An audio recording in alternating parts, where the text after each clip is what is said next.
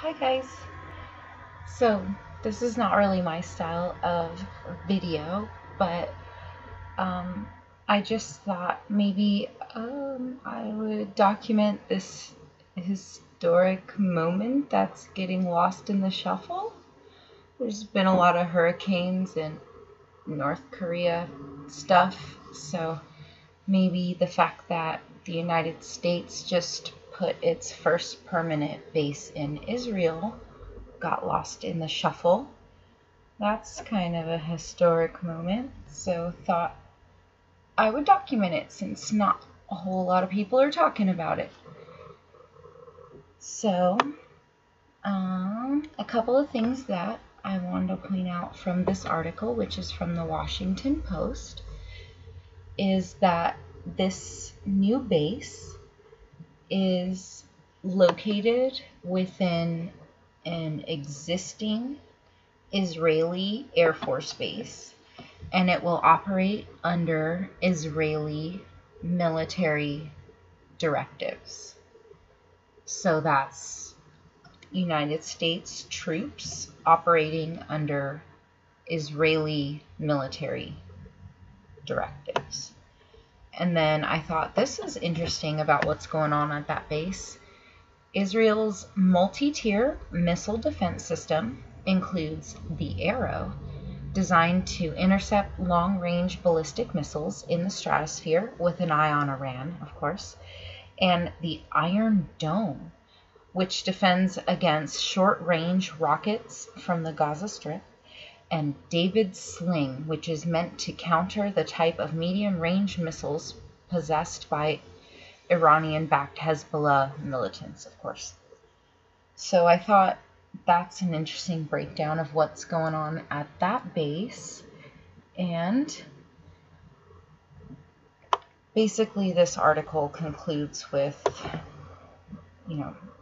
describing Israel's worry that Iran and its proxy Hezbollah will establish long-term presence in Syria near the Israeli border.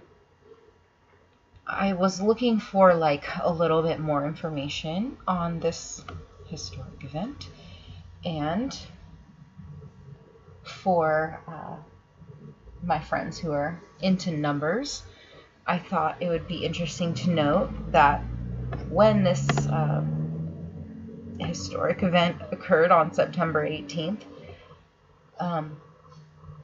the site we're opening is referred to as Site 883 Life Support Area.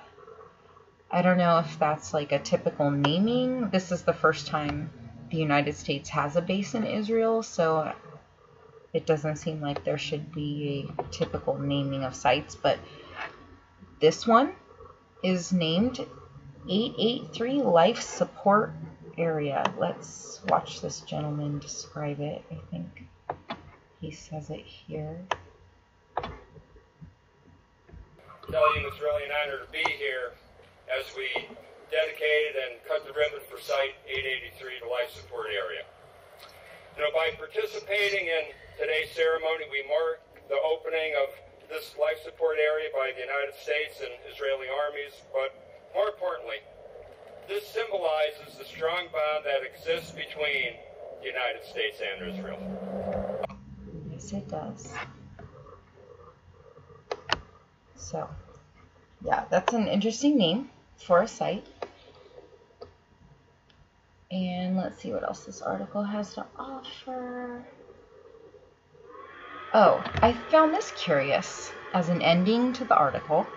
They just throw in, one of Israel's operational Iron Dome systems is now in the U.S., whereas competing with U.S. proposed systems for an interim and possibly longer term solution to the medium and short range air defense requirement. So that's cool. I guess. I kind of point out that paragraph because it's a really confusing way to end an article, and also because I'm not quite sure what they're trying to convey. As I understand it, it seems like they're saying that an Israeli defense company is now competing for U.S. defense contracts. The thing that I don't understand about that is like, we give Israel hundreds of millions of dollars in aid. I mean, let me see if I have like an article that can show. Yeah, I mean, just last year, this is September of last year, the U.S. agreed to this $38 billion military aid program. So it's interesting that the U.S. would then be buying military technology from Israel, but you guys can leave in the comments, maybe explain to me how that works to the U.S.'s benefit. I mean, the U.S. gives Israel more aid than the rest of the world combined, as I understand it. And correct me if I'm wrong, again, in the comments. But, again, I just wanted to point out some things that I'm not totally understanding about the deal. It seems like we have now this proposal for Israeli systems to be protecting U.S. land, and then we have U.S. troops in Israel operating under Israeli directives.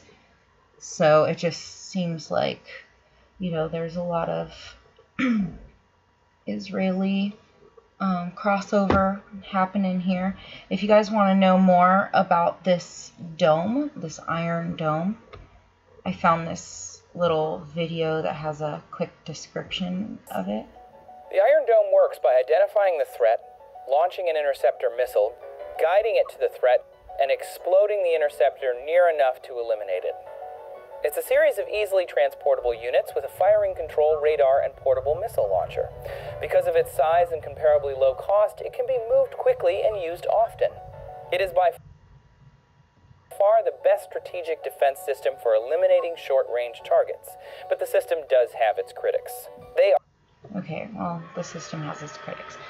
But just that's a good description of how it works. And then as far as like the short-term range, if you want to see more about the specifics on that, this is just the wiki page. And I'm not sure like how accurate or up-to-date this is regarding the Iron Dome system, but it's said to be an interceptor that destroys short-range rockets and artillery shells fired from ranges of 4 kilometers, which is 2.5 miles, to 70 kilometers, which is 43 miles.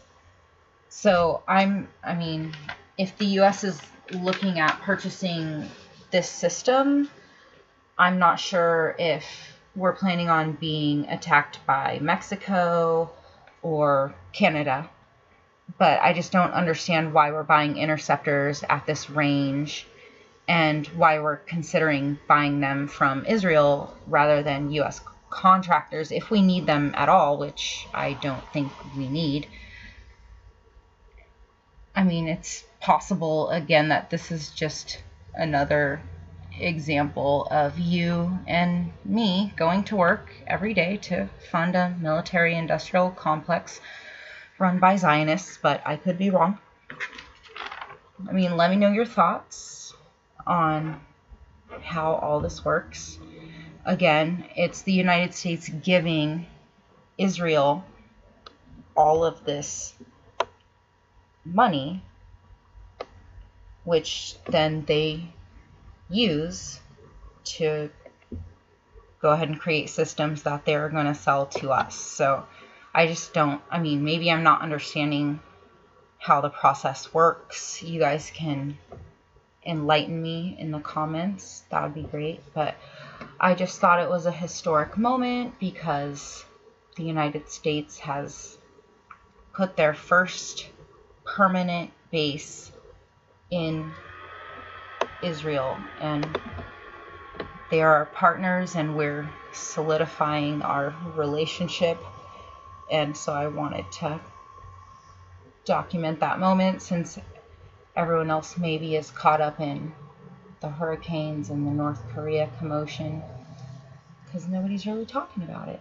So let me know your thoughts and talk to you guys later.